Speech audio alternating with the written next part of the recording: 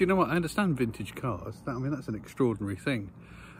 Every year I take part in the Cop Hill Climb, which is a big vintage car rally, and it's lovely to see these old things still on the road, but they quite frequently break down. Not sure how I'd feel about vintage planes and biplanes, because if they break down, yeah, that's not a good thing, is it? It's not when you're like 1,000 feet in the air. But still, nice to see them flying over the house, even if they are a bit noisy.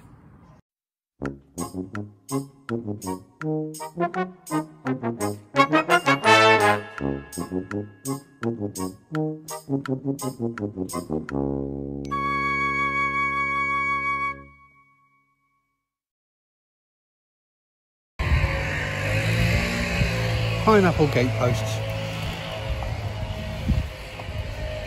So why do people have pineapples on gateposts? Well, surprisingly, it's all about prestige. It's all about showing off how rich you are, because once upon a time, the pineapple was something of a status symbol. People showed how rich they were by the fact that they owned a pineapple. It's a curious thought, isn't it, that this thing, this humble pineapple, was once worth more than gold, more than silver, more than pearls, more than diamonds, as long as they were very, very small diamonds. And the reason is because of their rarity.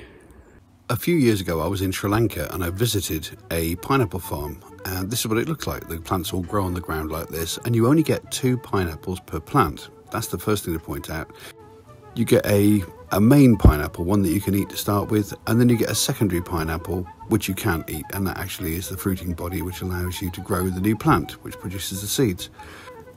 And of course pineapples came from far, far away, and they didn't travel very well. They wouldn't keep for months and months on a ship. Now the fact that you only get 2 per plant, and the fact they require really hot humid conditions to grow in, meant that they couldn't be grown in the UK. Or at least not unless you had the right facilities. You needed a hot house and you needed someone who knew what they were doing. And the first people to be able to do this in the UK were rich people who had these extraordinary hot houses back in the 18th century.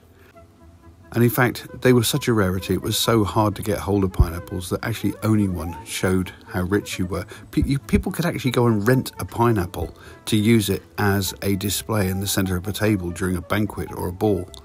Consequently, the pineapple became the symbol of wealth, and it started cropping up on railings and on buildings and all over the place. There are even golden pineapples on top of St Paul's Cathedral. And if you happen to find yourself in Falkirk in Scotland, do seek out the Dunmore pineapple. This is a summer house built as a folly in the shape of a pineapple by the Earl of Dunmore in 1731. Again, just to show how rich he was.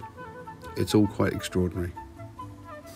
And that's how the pineapple became a common decorative feature. And you'll see it on buildings, you'll see it on garden walls, on gateposts, all over the place. Interesting, eh? And now a little visit to Nature's Medicine Cabinet. If you happen to be doing stuff and you brush against nettles and you go, ow, stung myself, then look around on the ground nearby and you may well find this plant. This is called plantain, and it comes in a number of different forms, but they always have these upward sticking seed heads, sometimes long and thin like this and covered in seeds. Sometimes it's a long stick with a ball on the end. Looks a bit like a drumstick, I suppose. But what's distinctive about them is the leaves, because they have really distinct ribbing on them, as you'll see when I pick one and show you. There we are, see? Now, you may have been told when you were a kid that if you stung yourself or a bee stung you to go and find some dock leaves. Don't. It's a complete placebo. Dock leaves have no active ingredients in them whatsoever. It's just a big cool leaf. Whereas plantain, this stuff, which is always growing around everywhere, does contain natural antihistamines. Rub this on the sting and you'll be much better. So there you go. The rose hips are coming in. They still need to fatten up and redden a little bit more yet, but I can see some rosehip syrup in my future. And the sound of seagulls in the distance. Couldn't be much further from the sea here. The seagulls have moved here into Buckinghamshire by coming up through the Thames, starting at the estuary, coming up through London and gradually going further and further upwards, passing through places like Headley-on-Thames in Oxfordshire and getting into Buckinghamshire. I mean, the nearest place to the Thames here is about 7-8 miles away at Marlow. And of course what they found is lots of tall buildings which simulate the sort of cliffs that they normally nest on. So we do have little pockets of seagulls here. Plus, of course, they love the landfill sites. My previous house was in High Wycombe, which is about 4 miles from here, and much closer to the recycling centre. And they used to do a lot of work at night at the recycling centre, probably turning stuff over and adding more stuff to the landfill. And of course loading up the trains with the materials that go off to the power stations for the power stations that are driven by burning rubbish. And you'd hear the seagulls at midnight. You'd be lying in bed at midnight, you could hear flocks of seagulls as they were flying over all the rubbish, trying to pick out all the bits of food. It's an extraordinary sound, and it's quite a nostalgic sound for me, having grown up in places like Penzance and Helston, near the sea in Cornwall, where the seagulls were as common as the red kites and the robins and the blackbirds are around here.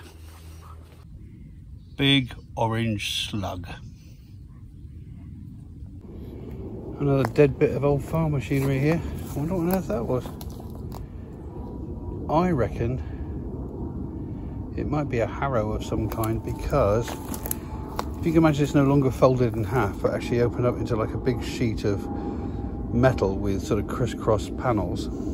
Every so often you've got a downward facing spike. Look, there's one there and there's one there, and I reckon those dragged across the surface to lift off the last of the grass and things. I think that was an old harrow at one point, but now it's just a pile of rust. That's it for today. Toodle pip.